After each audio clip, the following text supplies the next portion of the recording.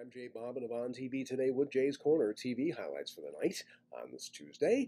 And one of the headlines this evening is Goodbye New Girl, the end of the Fox comedy with Zooey Deschanel, a 1-hour finale combining 2 episodes. And in the last one, the gang reflects on many of their times together. Some big-name guest stars on board too, Rob Reiner, Jamie Lee Curtis, just to name a couple. So farewell New Girl tonight on Fox. Tonight on Black-ish, the season 4 finale. And if you've been watching the show on ABC, you know there has been lots of marital strife between Dre and Bo lately, and that continues this evening. Dre has a new house, and Bo worries how that will affect the children as they come and check out their dad's new surroundings. And also on ABC tonight, the penultimate episode of The Middle, which ends next week.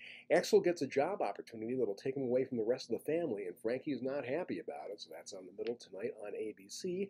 On NCIS, after Abby's departure in last week's very high-rated episode on CBS, the gang continues. In the case of Gibbs, he thinks a friend of his is dead, but then he finds out otherwise, which creates a brand new mystery. NCIS New Orleans has its season finale tonight, a 2-hour show on CBS, and also season finales tonight on NBC for Rise and Chicago Med. So plenty to see this May evening. Do enjoy. In Jay's Corner, I'm Jay Bobbin for On TV.